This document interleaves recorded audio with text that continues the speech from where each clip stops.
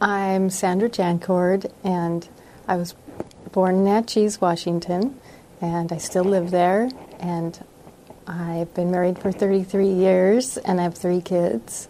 I was diagnosed actually last year in September, triple-negative breast cancer, stage 4. And we went to Swedish hospital, and there was a doctor there that looked at me, and he wanted me to do the full chemo, and I said no. It wasn't really a shock to me because, I knew that something was growing, and I needed to find help, and just was a matter of finding the right help. I was searching mostly for natural treatments or something close to that would help and that would work, and somebody that would take me. And then I found Dr. Chen, and he took me on, and he said, "We can do this. I can handle this." He was very positive and very kind and gentle and caring, and everybody there is so nice and helpful and positive. And walking through the infusion room, it was like everybody's visiting. It was like a party in there. So it was a positive experience, and he looked at me and he said, "I can take care of this." And it turned out to be really good so far.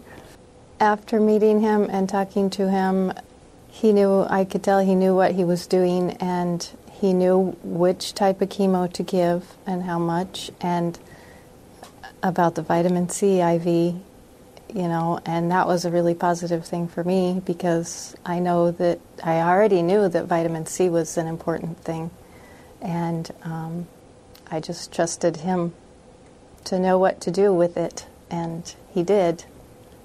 I started chemo, and I expected something worse, to start happening, but I never got sick. I lost a little weight, which is fine. I don't want it back. And I never got sick. He was right on top of everything for me, to do. And there's the naturopath if you needed help from him.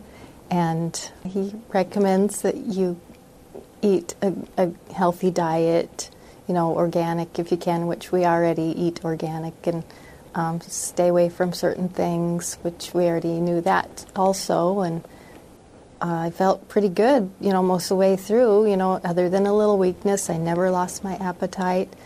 Matter of fact, I was hungrier than usual. And with the vitamin C, that helps a lot there. Right away, my tumor started shrinking within a few weeks. At the other oncologist, we sat in the waiting room, and we were seeing all these people coming and going, and they looked horrible. They didn't look happy.